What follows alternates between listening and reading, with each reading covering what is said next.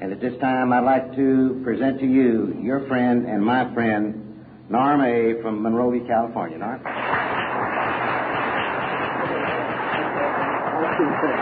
you very much. Thank you very much.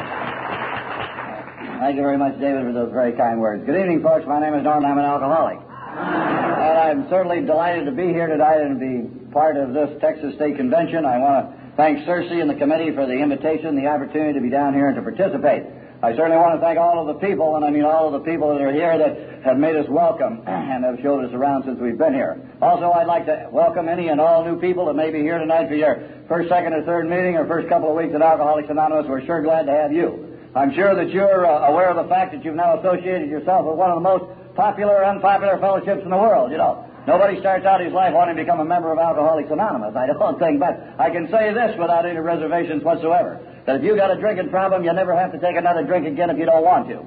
What you're going to find here in AA is a group of people who are going to know most everything about you, will still accept you, who are not necessarily interested in where you've been or where you tried to go, but we're dead interested in what you're trying to do today.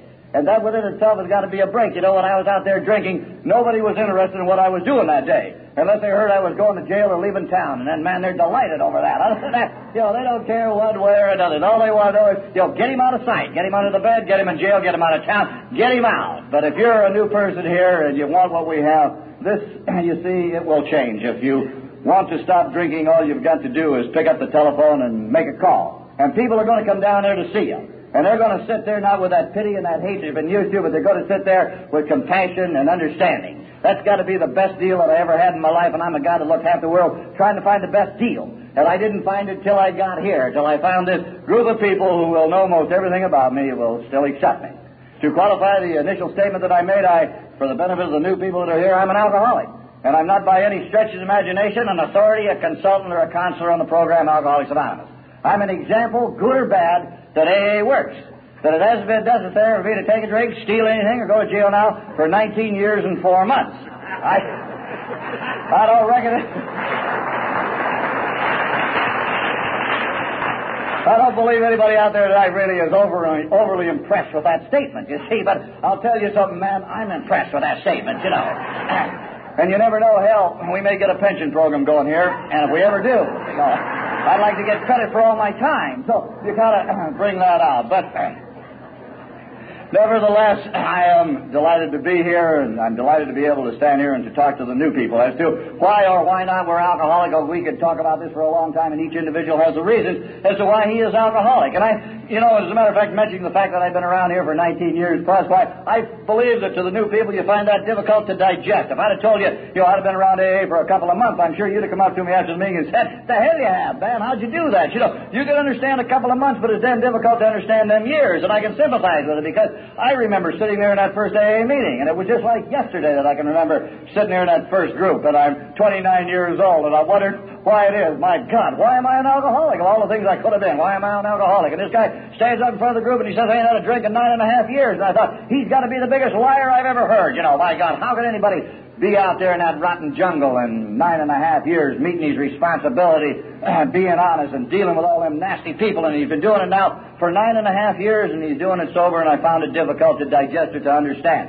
And I didn't hear him say, "I'm sure," but I'm sure he said it. He said, "I've been making it one day at a time." So for the benefit of the new people that are here tonight, I've been cutting it out there one day at a time. I learned a while ago that if you take care of the day, the week will take care of itself, and will the year, and will the month, and so on. Before you know it, 19 years have run by, and it is. Not to repeat myself, but it was just like yesterday that I sat at that meeting and wondered why it was that I was alcoholic. I come from a family of heavy drinkers. Hell, everybody in my family drinks. And we're Irish and Italian. That means, number one, you're not overly intelligent, but it means you know a little bit about that booze. We know how to make booze and drink booze, and my people are still making it and drinking it. I turned out to be the only alcoholic. And I sat there wondering why it is that I've been selected to carry the cross of the rotten family when I'm the best in the family. There wasn't any question about that, you see. And all of these things, are running through your mind. And so you read a little literature, you read the book, and you talk to a few guys about this problem as to why or why not you're alcoholic. And I come to find out after going through this, a big giant decision. I'm alcoholic because I drank too much whiskey. That's the reason I'm alcoholic. You see, my case is really not that complicated. I had a few other things going for me. I'm a rationalizer, a justifier, a compromiser, and I got a rotten attitude. And, man, you don't need much more than that, you see.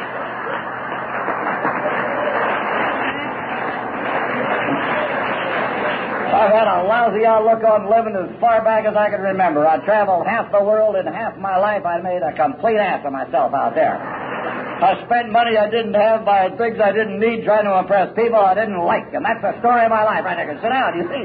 Because I run all over hell trying to be all things to all people. I never knew what I wanted to be. I thought out there for years I was a general manager of the universe. My God, what a hell of a responsibility that is. No wonder I drank so much. I got all them things to manage out there. I got all them castles to build and all them corporations to form. And it's kind of a letdown, isn't it? When you walk into AA and you find out you're no longer the general manager, you're only a drunk, you know. Well, it's all right. It works both ways. It's kind of a gratifying experience to find out that you're only a drunk and this is what you are. And by so doing, you're able to grab and buy the package of AA. And when you do, you come to find out that all you ever wanted to be in your whole life, Norm, is be able to spend a day or find a way that you can spend a day out there to be in yourself. And that's what the program has brought me. It's brought me sobriety and many other things, but above all, it's shown me a way where I can spend a day, and all I've got to be is me. And I can take that, and I can take it out on the city street, and I can spend a day on the city street where I don't have to compromise my life nor justify my existence. I can spend a day there just being me, and it's a hell of a deal. It's one of the finest things I've found, and I think that no alcoholic should be without it. You know, when you come to the program, as Jeff said, they set you straight right away. When you walk in through the doors, what they say, man, don't impress us here in AA, buddy. We have been impressed by experts at Alcoholics Anonymous. Just come on in and be yourself. That's all you got to be. But if you got an attitude like I have and a personality with somewhere down the road, well, you got to lay a little on a guy. And one night, I thought I'd put a little on this guy, you know, and I mentioned to him, I said, man, you know I've been in jail about 25 times? And he said, the hell you have. I did that in a year. You know,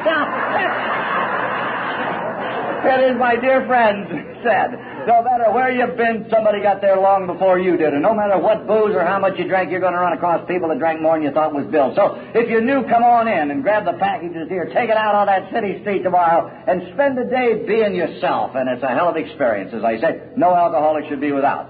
If I may this evening, I'd like to talk a little bit about what I was like, what happened, and what I'm trying to be like today. Not that I'm going to impress you with the amount of booze I consume, but when a man comes to me and he says, Norm, how does AA work? Well, AA works because of, number one, because of the AA book. That's the way it works, the Alcoholics Anonymous book. And they didn't mishmash around with it when I come in. I don't mean to sound like an old-timer or anything like that, but when I come in, they didn't say, well, you better buy a book. They said, man, you better spend $3.50 and buy a book, and if you don't buy a book, you're going to get drunk. That's the way it is. Now, you went and bought the damn book.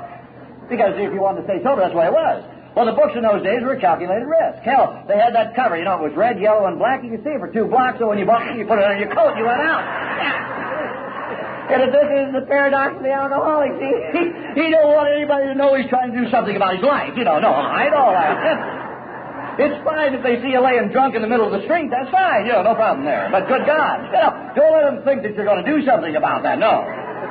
So you buy the answer, and you buy the book, and you hide it, and you run to your car. There you go. You see. Well, number one, this is the way that the program works to the new people is through the AA book. No question. Secondly, it's because it's one drunk talking to another drunk, between the two of you stay sober.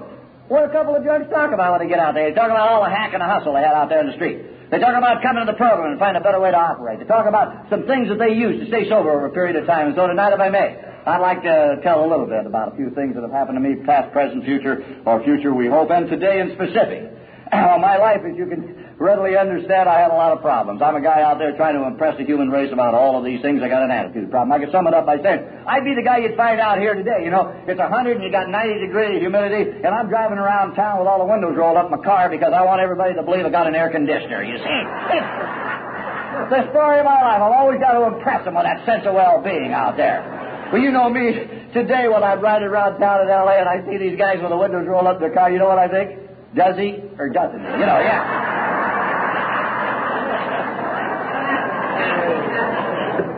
So with this kind of attitude, you know, you can understand I'm a guy who's going to have a lot of trouble out there, and I did. I started going to jail in the late 30s, not for drinking in the beginning, but for stealing in the beginning. I happen to be a thief by trade. I'm an alcoholic by absorption. I opened up the midnight auto supply out there in the San Gabriel Valley. And what that consisted of at the beginning, we started out popping hubcaps, just kind of as a fun thing, and we learned you could make a little money at it. So we branched the program out, and we went from hubcaps to car accessories, and then it got to be such a job to gather up all that crap, we stole the whole car, you know. And man, the thing went from there on out. I was considered one of the finest car thieves that ever came out of the San Gabriel Valley.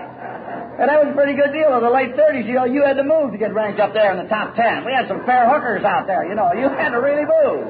So I'm a guy with a large ego, and I got to have it satisfied, and this was a satisfaction. I could go on and talk about this all day. You wouldn't understand it, If you've never laid on the floorboards of a man's car and you're getting his radio out, for example, and your buddy's out there on the street just got known, the guy's coming out the door, you got about 3 minutes, you get that instantaneous exhilaration. God, you just kind of shake all over, and the sweat runs, and you die, and you live. And that was me. The synthetic existence out there, the fantasy land. Hell, Disney's late. I've lived in that fantasy land all my life. I'm the dreamer out there, and I was dreaming, and that was part of me and part of life. Eventually, I was arrested. I stood in front of a judge. I was told by the judge I was going to the Whittier Reformatory for the following 7 years. Through the efforts of some people and some circumstances and breaks, or whatever you want to call it, being born and raised in L.A., being Irish and Italian, I'm sure it has something to do with it. Something got worked out, and before you know it, I'm back on the street. And the time is, I'm put on probation and is commuted. Alcohol hasn't come into my life yet, but the attitude has. I got the attitude. I've started out there reacting to life and to living. I never bought living on living's terms. I want that day, I want it my way, and that's the way it's going to be, and I'll bend and twist and turn it so it's going to be that way. Well, everything is set now. Booze is the next step.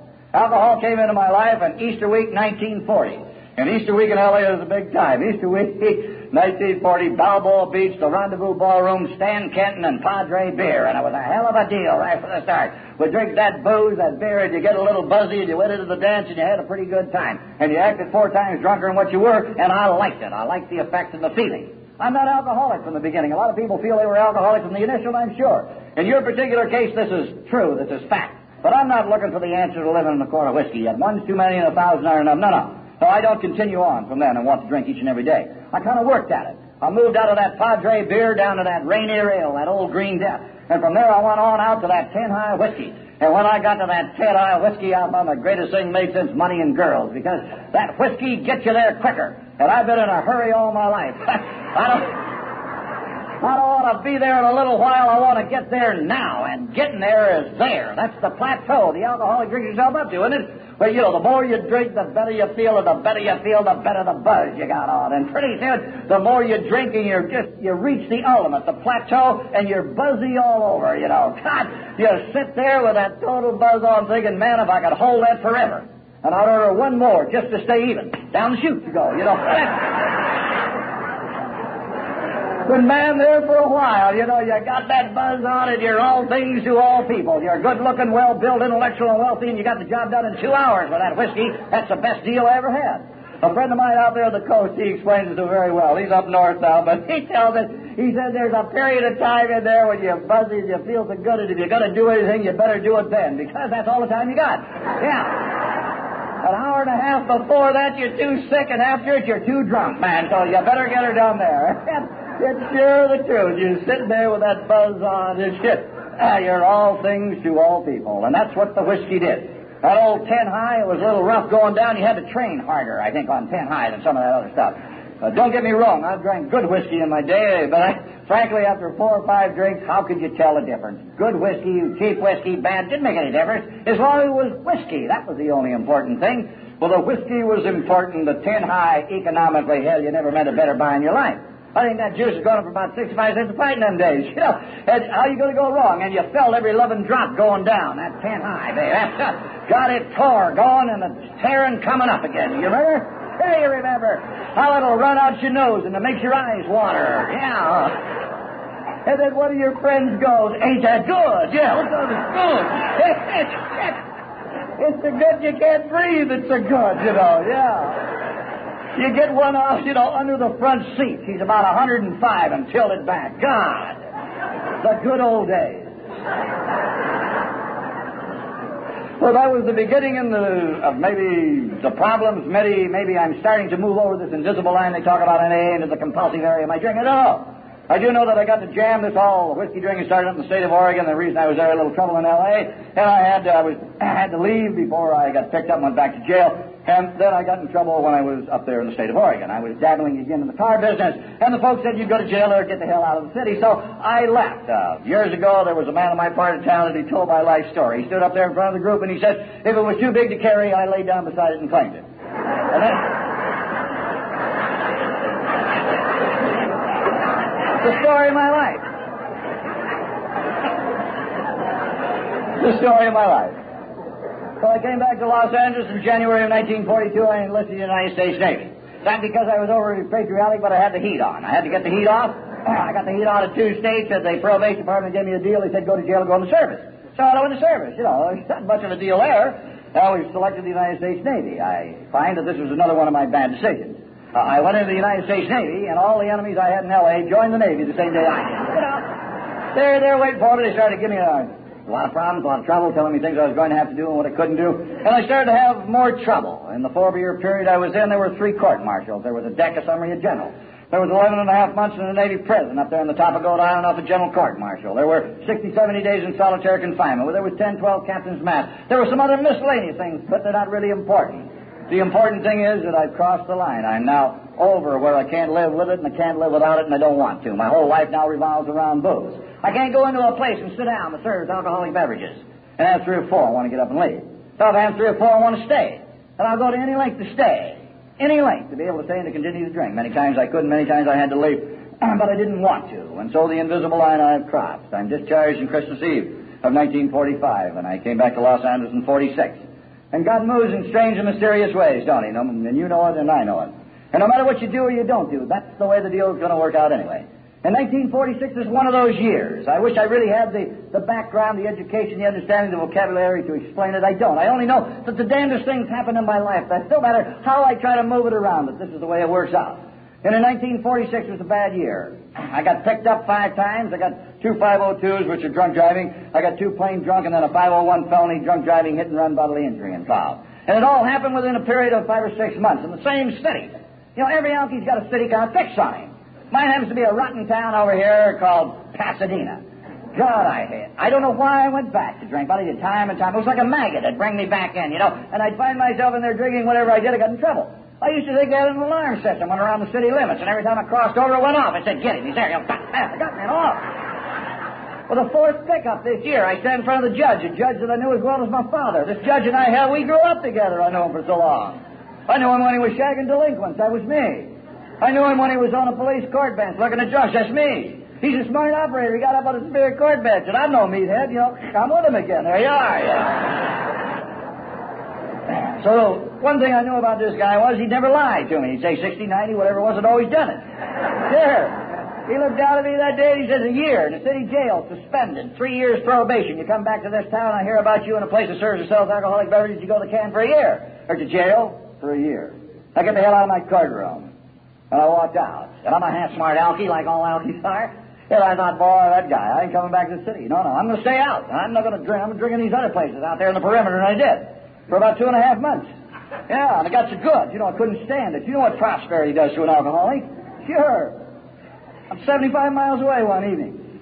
And I'm drinking with a couple of guys. And I committed the cardinal sin. While I was drinking, I began to think. That's a bad deal. You should either drink or think. You should never get them both going at the same time. I got to thinking about that rotten judge in that lousy town, and that's a free country, and God knows I'm a veteran. Well, hell, the big rationalization. Well, what's left? I got in my car, drove 75 miles back to the city, went down to a joint, I drank up the booze, I closed the place, got out and got in my car. I went down one of the main drags in the wee hours of the morning, and the car pulled in front of me. I hit it and ran from the scene of the accident. But for the grace of God that looks after damn fools and drunks, why 4 folks didn't die on the city street that night. A matter of inches and seconds. That's what alcoholism is all about, isn't it? Seconds and inches. Yeah, that much. The snap of the finger. Had I hit that car broadside at the rate of speed I was traveling, why, all the 4 folks would have died, as it was I hit it in the back end. It spun it in the street, and some people were injured, but not as bad as it could have been, you see. I was picked up 3 blocks away. I was hauled down, put in the felony tank. I went down in front of the judge in the morning, and he looked at me, and I looked at him, and he said, get him the hell out of here. He is a disgrace to the city and to himself. But he said, son, drinking's your problem. And if you don't knock off the booze, you're going to ruin your life. And I have heard this maybe a half a dozen times before that by ship's captains and my people and my friends, but I refuse to believe it because I know I'm a victim of unusual circumstances. It's not me, it's the rotten people. Once I get the people straight out, it'll be all right. And so I went out, and I went to the city jail to do the time. And in the city jail, as I mentioned, God moves and changed in mysterious ways. 150 or 200 guys doing time. Out of 150 or 200, one guy gets out of the bucket to go to AA meetings once a week. Out of all of it. Guess who my cell partner is? That's right. This fanatic to go to these AA meetings once a week. That's who I share the cell with. He get out of the can once a week on these meetings. he was come back and he would be dying to talk to somebody about it. Well, you don't have a large audience in a jail cell, you see. So I would sit there, and once a week I'd go through all this balderdash with him. And finally it got so ridiculous he wanted me to go to a meeting with him. And I told him, I said, Sullivan, I haven't got a drinking problem, I got a people problem out there, that's it. I'm too young to be an alcoholic. Well, your case is different, buddy, you're 36. The hell's the guy got when he's 36? You know, you're over the hills on the backside. Might as well quit drinking, too. You and your brothers are a bunch of lousy drunks, so you ought to knock it off. You ought to quit, you ought to do what you got to do, but for God's sake, leave me alone. And I went out there, and I went on my merry way. But he didn't know, and I didn't know. But the old shooter upstairs, he knows all about that. Do you know? He plants the seed. 8.5 years later, I took up a telephone. I'm looking for an outfit called a guy named Sully. I found the program, but I never found Sully. I looked for him for a period of time.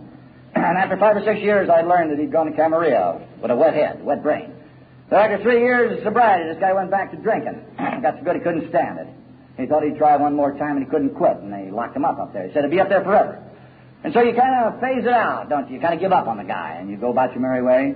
And about 2.5 years ago, maybe 3 at the outside, there was a meeting on the other side of town, and when the meeting was over, the guy come up and he says, what's this guy's name you're talking about? His first name, and I told him, and he said, Christ, that's my brother. I said, the hell it is, where is he? And he says, Norm, you're going to find it tough to believe, but he's on the street now, and he has been for quite a while, and he's going to make it, I think, but he needs some AA contact, and let's the 3 of us get together, and we'll get to a meeting. And I says, fine, let's do it right after the holidays. And he says, good. And after the holidays, this brother, this Victor, dropped dead from a heart attack, and we didn't get together. And I still didn't know where my friend was, except he was there somewhere. And once again, why, you kind of push it in the backside. And last December, or a year ago, I was in a meeting the other side of town again, and I looked down in the front row, and in the front row was sitting there with a guy named Sully that I shared a cell with some 27 years ago. And when the meeting was over with, I had the opportunity to sit there and say, buddy, how's it going? And he says, God, it's going great. I got in 9 weeks. He said, I just got out of the L.A. County Hospital, the General Hospital, and it's going good, and we got to get to a meeting. And I said, we will, and I'll call you, and I have, and we haven't been able to get together. But the proof for what comes out of something like this is you never give up. The reminder that one more time, you never give up on the guy that's still suffering, still hacking out there, because you never know. If it's only a prayer, Norm, that you're going to send up from time to time, do it, buddy. Hell, take a minute out of your busy life and send it up, will you, for the guy that's still suffering out there, because you never know. God moves in strange and mysterious ways, and no matter what you do or you don't do, that's the way it's going to be. And who says that Sunday morning you sit in the meeting and you look next to you, and who sits there but a guy maybe you shared a bar stool or a cell or whatever, and he sits there because maybe you took the time to send the prayer up for the guy that's still trying to cut it. Well, I didn't make the program then. Obviously, I went back out and drank and worked as hard as could to get here. I went to work for one of the biggest and the largest construction firms in the world at that time, in the concrete pipe business. And I stayed with these people 11 years. And in the 11-year period of time, I was blessed to be in the right place at the right time and got the right job. And the right job to me was a job that paid a lot of money. I had to have the money because I got a high overhead. If you got a high overhead, well, man, you got to have that money to meet that overhead. I'm a bar drinker, and a bar drinker packs a high overhead. You have said that, no question about it. Not only that, but about that time I'd met a red-headed Irish woman, and we decided to get married, and that created a problem. That's a big overhead now. It didn't start out that way. My bar associates had told me, oh, Norm, don't go off half-cocked on this marriage deal. Make sure this woman's got a decent job. Well, she had a good job in the beginning. 2 months later, she walks into the house, and she says, Norm, I've been to the doctor, and I'm pregnant, but I got to quit my job. Well, God, the whole house comes down around me then, you know. Did you ever tell an alcoholic something you don't want to believe? I don't want to believe that, you know, no. But then you find out that this is fact, so you become big-hearted. And I think to myself, well, hell, that caper takes about 9 months. We'll give her 2 to get on her feet. We'll get the rotten job back, and everything's going to be just like it was. It's the story of the alcoholic's life, isn't it? Everything's going to be just like it was. Hell, that was 26 years ago. That woman ain't turned a tap since that day, you know. God almighty, she got herself in that shape 8 times. I couldn't believe it. Instead of the locusts coming in every other year, here she goes, St. Luke's again, you know. God, I'm sitting on that bar stool. I can't make a bar bill, and there she goes. Had other problems with this woman. Her being red-headed and Irish, well, she had a violent temper and a rotten disposition. She used to yell at me a lot. Anything an alcoholic can't tolerate is that people yell at him. He's a very sensitive person. Yes, you're out there drunk 2 or 3 days, and you come home. You're tired. Yeah, you've been busy out there. Yeah. You're tired and you're a little sick and a little junky as you walk in the house, and you'd like a little love, affection, and understanding when you walk through the door. Oh, hell no, I walk through the door, and from 20 feet she's going, you're drunk again. Well, she smells your breath. And I'd always stand there dumbfounded. I wonder who the hell tells her all that stuff. You got to get her on the defensive. Isn't that the way the thing goes? You got to get that woman on the defensive. So, you start out by going, do you know who you're talking to? Get her right there, though. Been talking to the same slob now for over 8 years, but you want to be reassured. So you introduce yourself to her. If there's new people here, that's a fringe benefit in AA. You won't have to introduce yourself to your wife anymore. Periodically, I used to stand there going, I'm Norm, baby, that's who the hell I am, and don't you forget it. And he'd go, I'm Norm, baby, don't forget it, you know. Mimic me is the only way them Irish can do it. Sometimes that happened when I had one of my dearest friends with me. He's my new bar associate, my new business partner. I met him at the joint last night. I've invited him home. There he is, you know, the blind leading the blind. You're standing there and he's going, tell her again, Norm, buddy. That's it, you know. You wish he'd die then. You got to save face, so you give her one more chance. You say, apologize to me, I'm my best friend that I can't remember his name. And if you don't, I'm leaving. And this time's different than all the other 30 times I ever left here. How do you like that? She's hysterical now. She goes down the hall, throws all my clothes out. And you pick up the clothes, don't you? And you pack them out to the car. The clothes-packing alcoholic is a joy to his neighborhood.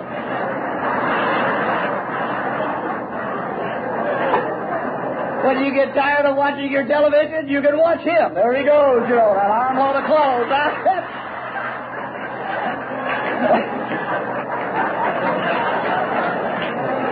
What's cuter than the old turkey-kneed alcoholic out there in his shorts to carry that armload of clothes, you know? And before he leaves, he wants to notify the neighborhood, so he honks on his horn. Honk, honk, honk, you know, I'm leaving. There he goes down the street. 2 days later, here he comes back again. Yeah. He comes home Sunday afternoon on a flat tire, you know, the old... Too drunk to change it, he drives on it. The rim drivers, they call them in AA. The old tire's flopping in there and the sparks are flying and he's pulling that car down the street. He turns that baby into the driveway, pulls it up on the lawn, opens the door and he falls out. There he lays down there. Getting up off of the lawn, the first thing that you think about is, I wonder if anybody saw me. Yes! Because you think that nobody knows you drink, is that right? Sure. And then you rationalize the fact. Well, hell, if they saw me laying on the lawn, they probably thought I had the flu. Sure. Hell yeah, everybody lays on the lawn that's got the flu, you know that. We're the only people that know it. And then you go through the routine, don't you? You go in there and you stand there in front of that red-headed woman, you know, one more lie, one more promise, you're going to open the door. The tears are flying. You say, God, take the kids, baby. Jesus, give me a break. Got a hell of a deal for you. New priest, new parish, you know, another pledge. New doctor, new whatever. I'll do it all. Let me in. The schemer. And he schemes, and he gets in. And as soon as you get in, you start scheming to get back out again, don't you? Yeah. So you can get in that car and drive back down to that saloon. Get down there, as was mentioned before, on that bar stool. I'm a bar drinker, too. I like them joints. I like the dark lights. I like the rotten music. It hammers at you. I like the smell that kind of hangs in there. Isn't that something? Who needs the desert? You just sit there and suck that baby in. And it blows it all out, don't it? God! I like building castles in the air, forming corporations. I like sitting there talking to the giants of industry, wondering what the poor slobs are doing tonight when all the big money's around you there. When you get tired of talking and lying to each other, and about maybe midnight or 1 o'clock in the morning, you're sitting there on that bar stool, and you can look in the mirror. And you know why they put mirrors in bars? They put them there for alcoholics, so that he may sit there and stare at himself with that, they call it the perpetual Maybelline look, that wide-eyed. You know, there he is. It's like you never saw yourself before. Oh, you good-looking devil, you. Yeah. As you're bringing that drink up, you catch sight of your arm. You know, you look, God, what a well-built killer you are, yes. 150 pounds ringing wet. I couldn't lick my lips in them days, let alone anything else. But that whiskey makes a killer out of you, don't it? A lover and a killer. Some nights you get so drunk you can't remember whether you're a lover or a killer. You sit there, you don't know what face to make in the mirror. You're wondering why all the dollies aren't down there at your end of the bar. You got a $30 Smiling Frankie Gordon suit on. Sure. You got 50 cents worth of whiskey down the front of you. You got a little chili and mustard on your necktie. You smell bad, you can't talk. You're the mumbler. That's me for you. Nothing comes out, and I'm one step away from disaster. If I got to go to the men's room, it's all over. There he goes. Yeah. The lover of the San Gabriel Valley, there he is. Or you make some cute remark to the bartender, you 86s yet. That's never enough. If you got my kind of personality, you go for 87. Yeah, 87 is another cute remark to the bartender. Now you're opening the door with your head going through to end up out there in the parking lot, the gravel parking lot, to end up with one of those famous diseases alcoholics have called pavement rash. Yeah. It's a scab you get from here around here, you know. It's from rooting your head through gravel parking lots. Some alcoholics prefer pyracantha bushes. They get it all done in one night. You know, that raking all over. Crawling out of bushes, hedges, or whatever, or parking lots to end up in the front seat of your car to go to bed. Car sleepers. We've got lots of car sleepers in AA. You can always tell a new guy if he's done any recent car sleeping. He generally sits in his first meeting, you know, like that. It's just, yeah. From having your head screwed under the armrest all night, isn't it? And when that sun zooms through the windshield at 6 o'clock in the morning, that's called a spiritual awakening before AA, isn't it?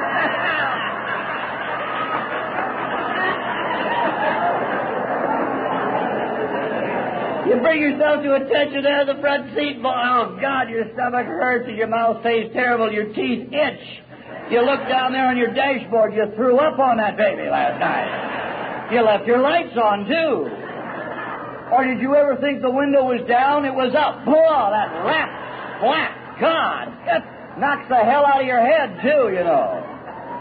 And yet I've sat there and I've said to myself time and again, you know, drinking's fun. I'm having a good time. Yeah. I got to get the hell out of L.A., though. They got that rotten whiskey in L.A. I got to get back down to Big Spring, Texas. God, did they love me in Big Spring. Yeah. That Pearl beer and that bootleg whiskey. Or was it El Paso that they loved me? Or Dallas. Or maybe it was Moses Lake, Washington, or Seattle. Albuquerque, or Phoenix, or Tucson, or on. And in reality, you know they didn't. If you sat there and took an honest look at yourself, well, you know that every time you went out now, it seemed to be getting worse. It never got better. But you always felt that someday, somewhere, you're going to be able to control it, don't you? That somewhere you're going to be able to drink like your old man and your brothers and your people that working to do business with it, you know, I'm sure. Around some corner, somewhere, someday, I'll control it. The obsession they talk about in Chapter 3 that every alcoholic goes through. And as I wandered through the lottery of my life, the whiskey took away every loving thing I had to anything in my life. Everything that I had was taken away to anything to me. I recall the day when I went home, and there on the front porch was the belongings, and there stands a red-headed woman. And there she says, Norm, you're a drunken bum. Norm, you never lived to be 35 years old. Hell, you're drinking yourself to death. Norm, me and the kids are neurotic because of you. We're scaring to death of you. How are you coming in, Norm? You're going to tear up the house again? You're going to stand there with that loaded 25 automatic waving it all around. Now, what you going to do, Norm? You're going to come in Sunday morning, see you laying on the floor, and the kids are all around. They're crying because you can't get up. No more, Norm. Oh, you drug us down that gutter as deep as you're ever going to get us. You get the hell out of our life, Norm. Sit here, and I look down the street. I wait to see the car come home. It don't come. I hear a siren run, and I die again. I think the cops got you. But this time I find you laying dead in the middle of the street, Norm. You're never coming back, so we can't go any farther. I'll always love you, buddy, but you tore out all the feeling I ever had for you, one way or another. So please leave. And you walk out to your car, and you drive away, don't you? And you say to yourself, as each and every alcoholic has said that's gone through it, Christ God, why me, buddy?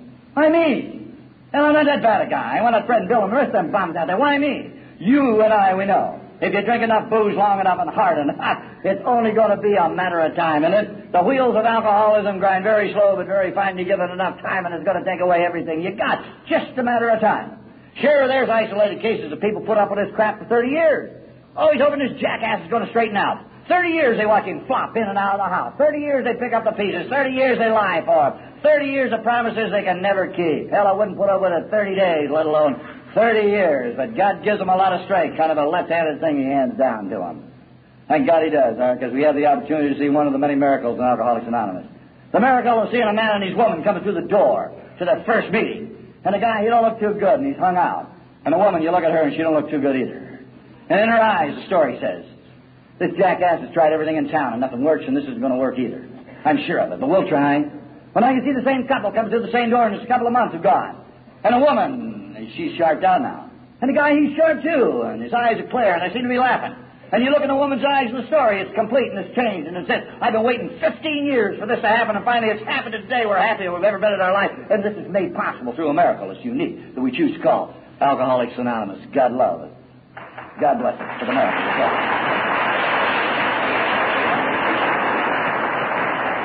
For the new folks, though, we can't guarantee, can we, that this is the way it's going to be? No. We can only guarantee you here sobriety and a way of life, buddy. A way of life. And if you're a ditch digger, you're going to be a better ditch digger. We don't guarantee you're going to make a ton of scratch or drive a big iron or live in a big house on the hill. Or your woman's ever going to call you back. That may never come. The only guarantee we can give you is sobriety and a way of life, and whatever you're doing, you're going to be better at. And the day will come, I'm sure, if you'll buy the package that's available here, the sobriety and the way of life, the day will come when they will respect you. And a guy says to me one night, respect me, that's not a hell of a lot, Norman. I said, buddy, it's a hell of a lot more than I had when I got here. Because nobody respected me. If you get no more than that, it's more than most alcoholics come in and look for. They regain the respect of the people. Losing families doesn't necessarily bring folks to AA. I think it has to be kind of an aggregate, a total of many things. I've got to believe that the clincher in my life was not the day that the boss called me in and says, the next time I catch you drinking on the job, you busted, you threw, you're out of here, and you'll never leave L.A. County for this company again, never. I don't think that was it. Or the day that the woman left. I think that the day that I woke up to the fact that a man had walked into my life and he says, Norm, buddy, you've abused the privilege of owning it. We got to have it. And he took away my self-respect. The day I stood there and recognized I had no self-respect and I didn't need a mirror to know or to understand it. That I stood there and I knew that I had absolutely nothing because nobody, myself included, respected me. A commodity that's the greatest thing a man owns, isn't it?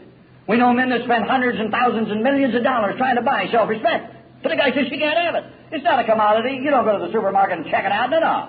Commodity, this self-respect is earned. You can earn it, no. And what a break that we of Alcoholics Anonymous, because we have the opportunity, the second time around in our life, to regain our self-respect. You couldn't buy it with all the money in the world, but as the man told me when I came into the program, he said, for $3.50 and a little bit of your time, Norm, we'll give you back your self-respect. A little bit of your time. And in that book, in the book is the 12 steps, and in the 12 steps is a way of life, and in the way of life is your self-respect. The day I realized that I no longer had this, the day that it's psychological second, maybe, that I'm sick and tired of being sick and tired, that I'm tired of hurting myself, that I don't want to go any farther, and I've got to believe. And I believe it today because today is all I got, that day occurred in February of 1954. But I got up off of the rotten floor, and I was sick, and I walked in, and I picked up the telephone, and I called the central office in Los Angeles.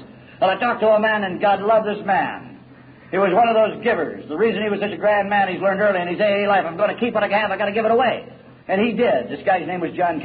I'm sure John doesn't mind me breaking his identity. John died after I'd been sober about a year and a half, and he was a marvelous individual. I had the opportunity many times to meet this man that I talked to that Sunday in the AA office. He not only gives himself in that office, but you go down to the Alhambra group on a Thursday night, and you walk up the stairs, at the top of the stairs, who's standing there? A guy standing there named John, and he's looking for new people. As you walk through the door, you can spot him, and he slapped you on the back, and he took you in, and he poured you a cup of coffee, and he says, son, keep coming back. And above all, don't get impatient, son.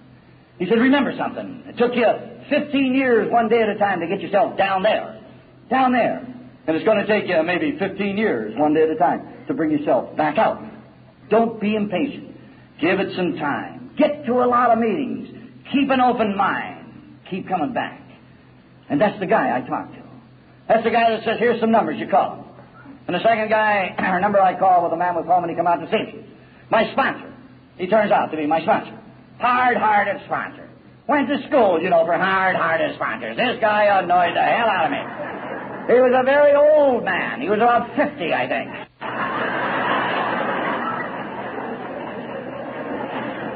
He had a very caustic attitude and an abrasive voice. And he sat there going any length to get it, and it just made me want to throw up. He said that a half a dozen times if he said it once. If you want what we have, buddy, you got to go to any length to get it. He says you went to any length to get the booze, and he was the kind of sponsor, they never give you a chance to answer a question, no. He said, you went to any length to get the booze, didn't you? Yeah, you lied for it, cheated for it, conned for it, stole for it, anything. And so, you go to any length to get the program. That's the way it is here. He says, me and my friends in my group, we don't pick guys up and take them to meetings. That's a softer, easier way. No, you get in your car tonight and you drive down to the meeting. If you haven't got a car, take the bus. If you haven't got a bus or bus money, walk. It's a hell of a walk, but you'll make it all right. He said, if I can make it, you can make it. And I thought, that's the only true thing that jackass said, Yeah. What a rotten old man he is. And I was a little upset. I got in my car that night and I drove down to that Temple City group. In the beginning, when I got in the car getting ready to drive down, I was thinking, I hope he is in that parking lot, and man, I'll crush him with my car. That's what I've got to do. But that soon leaves, because when you're going out to attend your first meeting, the things that run through your mind. You want, what is this AA? Am I going to see somebody there that knows me, and he's going to find out I got a drinking problem? Sure, are they going to show me a way to handle the booze? I'll become a social drinker, drink like my old man again. Is that what they're going to show me? They're going to get the heat off. God, I got so much heat on. I got heat on all over town. Are they going to get the heat off and pay the bills? And I'm being foreclosed out of that house. They're going to help that. Well, what are they going to do? The curiosity of this program in the beginning, and it drives you in, don't it? And you come on down with the curiosity of wondering what it is. And so as I turned into that Temple City meeting, my sponsor was standing in this parking lot, and he too came up and slapped me on the back and took me on into my first meeting. The Temple City group in those days, it used to be down in Rosemead. I just kind of throw that out. If you're looking for it, it meets in Arcadia today. Doesn't mean too much. In any event, the cliche of this group, we used to have a liquor store on the corner, and then the group, and then the cemetery. And the cliche of the group was, if you get by here and stop here, you won't make it over there, yes. And then all the alkies would laugh. And what the hell's so funny about that when you're new? He's trying to tell you if you keep drinking, you're going to die out there. And I didn't think it was very funny. He took me on in. This is one of them wealthy groups you hear about in AA. We had maybe 100, 125 in a group in them days, and they had so much money that they had donuts before and after the meeting. Can you imagine anything like that? A hell of a deal. And they'd always buy 3 or 4 jelly donuts, and they'd save them for new guys coming in, You're subjected to the sense of humor of the alcoholic immediately. They spot a new guy coming through the door, they go up to you and go, how are you? We're glad to have you. Have a cup of coffee, and here's a jelly donut, I don't want the donut. Now, you're looking down something you left on the street last night, And then they'd all stand around going, did you see him? I thought he was choking there. An alcoholic, after he gets sober, gets a warm sense of humor about this thing. And the only good part of it was, if you stayed around there for a month, they'd let you do it to the next new guy that came in, you see. And you're subjected to all of this falderall right in the beginning.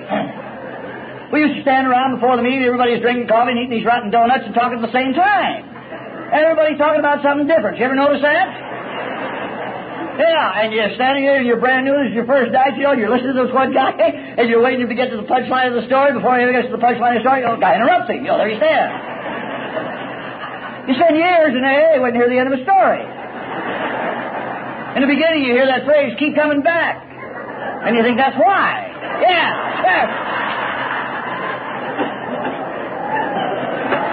You know and I know that isn't a fact, but it's dumbfounding, isn't it? You're standing there, all of this is going on.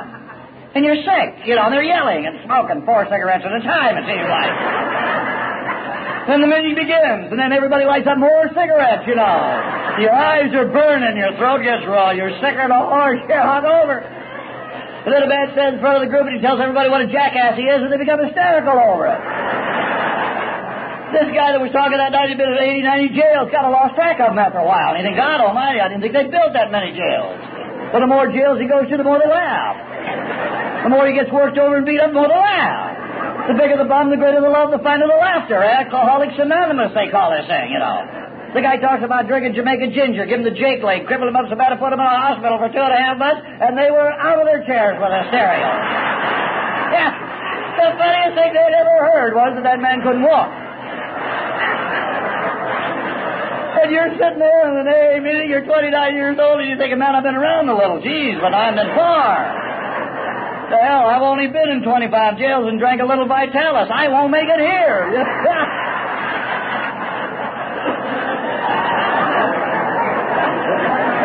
But thank God for the people of the program, because they got the pattern and they explained it, and all of the talkers I heard in the early years explained it by saying, it doesn't make any difference what you drank or where you drank it or the amount you consumed, it's what it's doing to you. And if it's tearing up any part of your life, buddy, you don't have to go any farther, you've been. And I sat there and I could say, yes, man, you're right. I don't have to go any farther than I've been. You said that I didn't, and I don't want to. My life has torn the hell out of my life, and I don't want any more, and you said I didn't have to have it. And I believed that speaker. I had to. I look at this guy, this guy is 9.5 years, he's sharp, and his eyes are clear. He's got a set of threads on, must run him 100.5. I'm thinking if he didn't get nothing else in this AA outfit, didn't he get a set of drapes out of it, though? Boy, that's all right. I'll stick around a little, get me some, too. Which proves the point, don't it, that 80% of the people never remember 80% of what you have to say, but they never forget how you look. By example is the program of Alcoholics Anonymous, which takes you back to that cliche that I heard years ago. What he is speaks so loud, I cannot hear a word he says. By God, by example. And he was example, and if I wanted what he had, I'd come back here to find it. And I wanted a little of it. He talked about coming to this AA group in this program and buying a package, and how one day a miracle come to pass. His woman had divorced him and remarried. His kids had hated him. And this day they came down to see him. One by one they come to see him. And they learned to like him. And then to love him. And then to respect him. And had I had the foresight to look around that night, you know what I'd have seen? I'd have seen 3 or 4 tough AA guys sitting there in that group. And the tears are running down their eyes, and they're all choked up. And they're crying. Not for themselves, but for him. Because they were happy. And the story of AA was told that night, as I understand the story of AA. And maybe it's oversimplification, but it's my understanding is that they laughed because they were miserable, and they cried because they were happy, and they called it Alcoholics Anonymous. Sure. How do you clear away the wreckage of your rotten, lousy past? How do you move that crap out? Don't you learn, and it's not the beginning, to learn to laugh a little bit? To be able to laugh, to bring it up, to start, because when you get here, there's something to laugh about. But then the day, in spite of yourself, you people that are new, in spite of yourself, the day's going to come when you're going to start to laugh a little. Yeah, you're going to sit there at that meeting, you're going to go, oh, God, don't let him look. You know, yeah. But it's going to start to come out, isn't it? And before you know it, well, you're going to start to buy a little that's available here. You're going to go out and make the amends and buy the package. The total package of the program, and the package is when you make the transition. When you quit taking and you start to give. You give a little for the hell of it. The no compromise kind of giving you and I understand here in AA. Not the kind you can twist and turn and use for your own benefit. Just the giving for the pure hell of it. And this isn't something that's normal for the likes of me or you either. No, no. Alcoholics are takers. I laid out of that city street and I stole every loving thing there was. I took it all. I thought I had the key to happiness. Christ, I never had the keychain.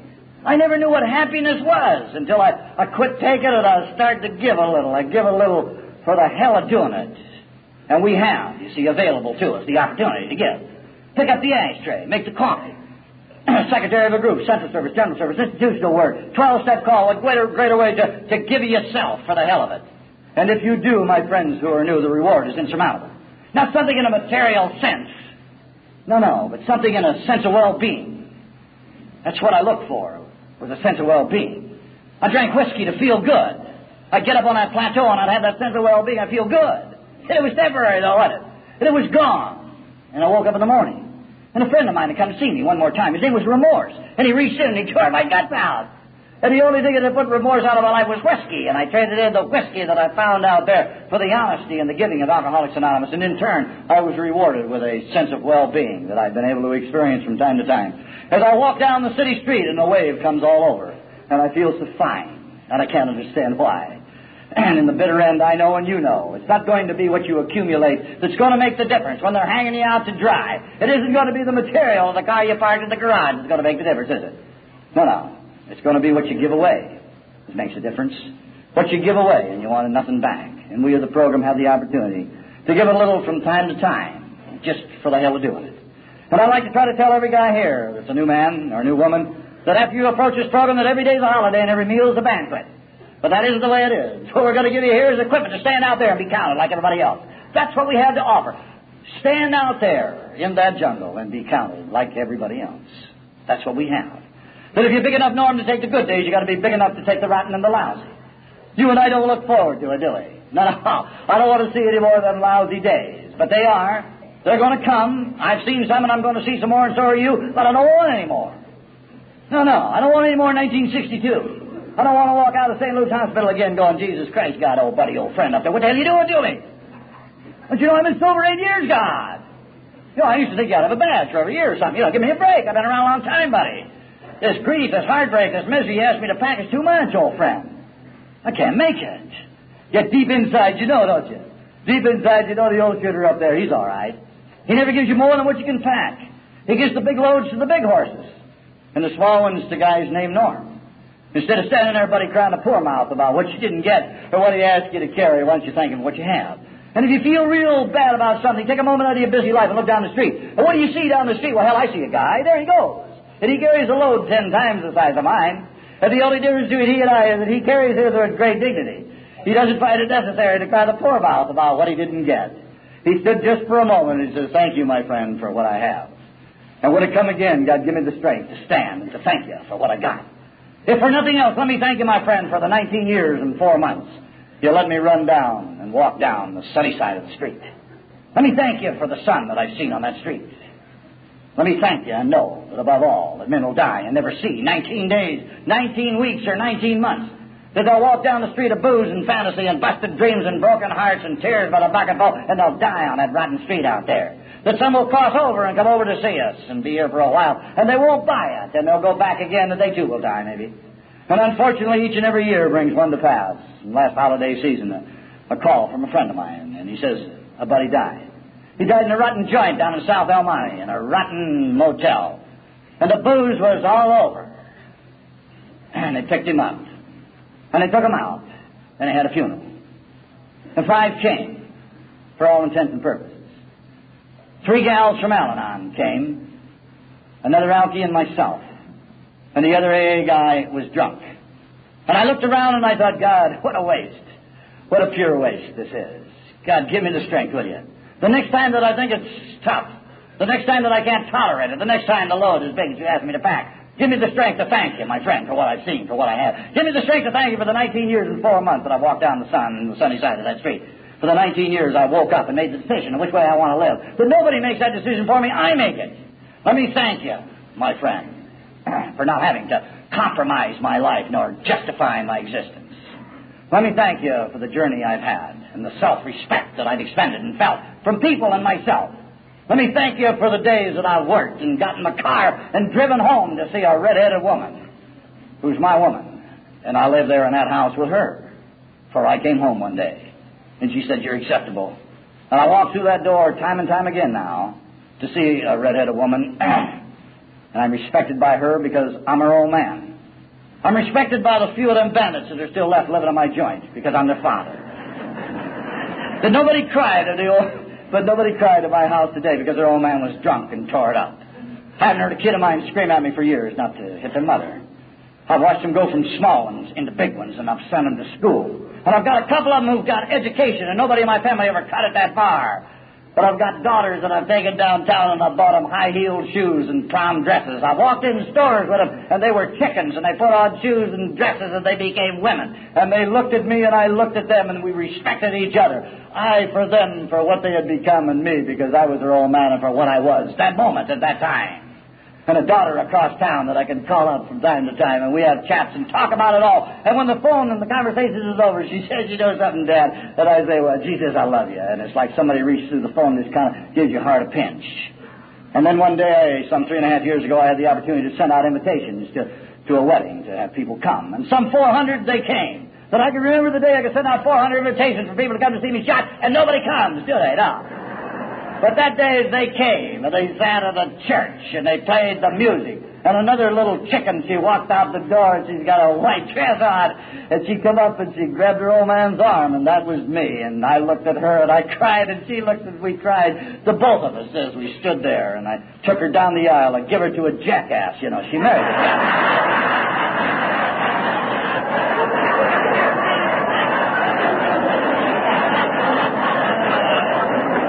But before that, and he ain't a bad jackass today, incidentally. Before that old jackass ever got there was only me and there was only her. And the results of it was all that I could look out in that sea of people and I could be part of it because I could remember the day I could stand in a room full of people and I stood by myself. Lonely, you know, and I know. Lonely Christ is the alcoholic.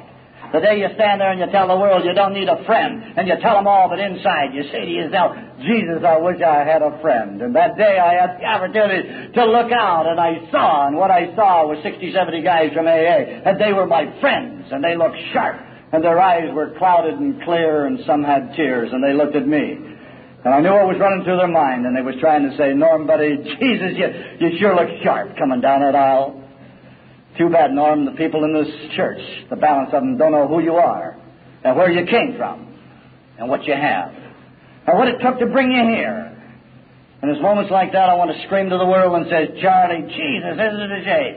Isn't it too bad that I can't tell them all where we came from and what we have? Too bad we can't introduce them to all our hundreds and thousands of friends, because without these friends and without this program, But for the grace of God and Alcoholics Anonymous and these friends, I could have missed it all.